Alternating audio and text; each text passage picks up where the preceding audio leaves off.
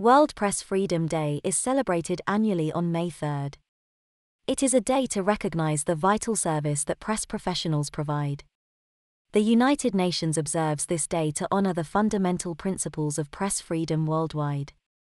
By commemorating World Press Freedom Day, journalists and advocates for democracy contribute to the defense of freedom of expression, access to information, and the independence of the media, all of which are under continuous assault around the globe.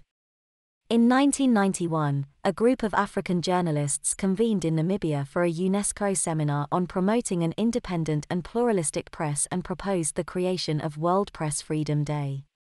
They proposed designating May 3rd as an international day to honor and defend press freedom.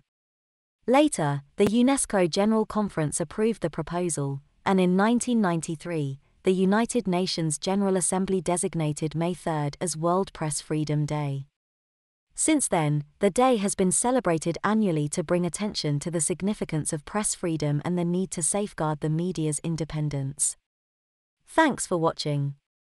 A unique production by Editorialge.com.